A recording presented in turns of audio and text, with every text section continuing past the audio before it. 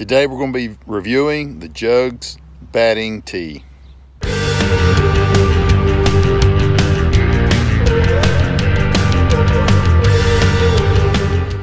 Okay, so a couple of weeks ago I did a review on the Tanner batting tee. I purchased this Jugs batting tee, and I just want to do a review on that today and show you guys how this works and what I think about it. So the Jugs tee is more expensive than the Tanner tee. I told you guys I recommended the Tanner tee. I tried it out. It was a good tee. This tee right here is about $30 more.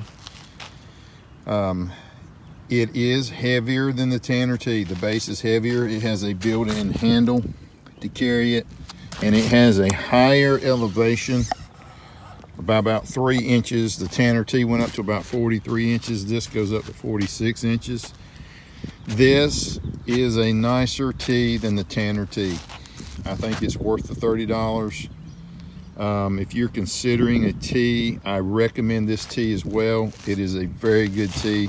It is very stable. It will not fall over. This tee holds the softball very well. And you know, I come out here and I will place this tee in different positions to simulate where the pitch might be located and hit off the tee.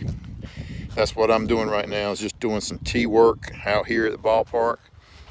This is a good tee. In fact, it's better than the Tanner, like I said before, so I highly recommend this tee if you're looking for a tee. The Jugs batting tee is an excellent choice. Hey, if you like these videos, you want me to keep doing them, please subscribe and like the videos, and I'll continue to do them as long as I can. You know, I wasn't sure how many people out there are actually interested in slow pitch stuff. You know, I'll keep doing them as long as you guys keep liking them. So just subscribe and help me, and I will continue to do product videos related to the slow pitch game. Thank you and have a great day.